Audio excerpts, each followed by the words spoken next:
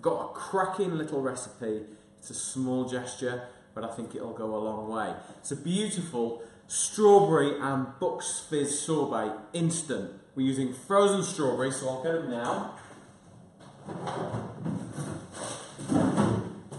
This is a really sort of classic Italian dish and way of doing things that I've had before.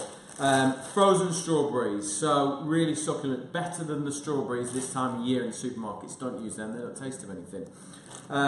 Really, really beautiful. So, good, decent food processor. I use a Magimix here. So, straight in.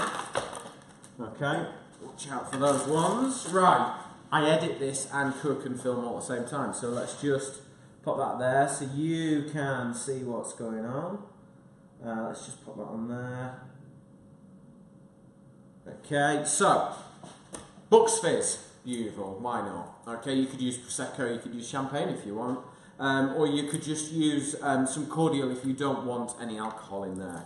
So, what we're going to do is, let's just see if we can crop into there for you.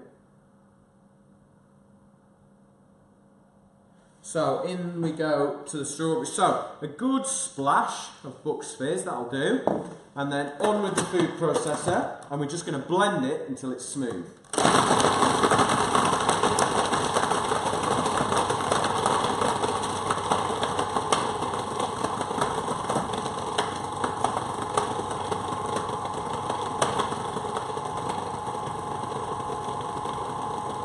Okay, so it needs a little bit more juice in there.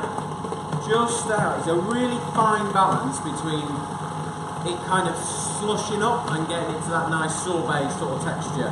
So we're nearly there. And it'll go really quick, so keep your eye on it. Yeah, it's starting to go now. So if I just crop into there again, you can see what's going on. Nearly there.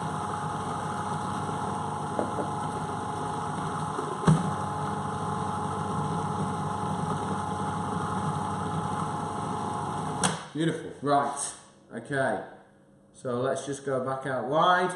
Okay, so, got our sorbet, let's have a little taste of it. Amazing, really, really nice, okay.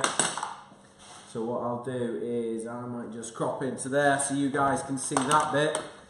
You guys can see the glass. So look, there we go, beautiful.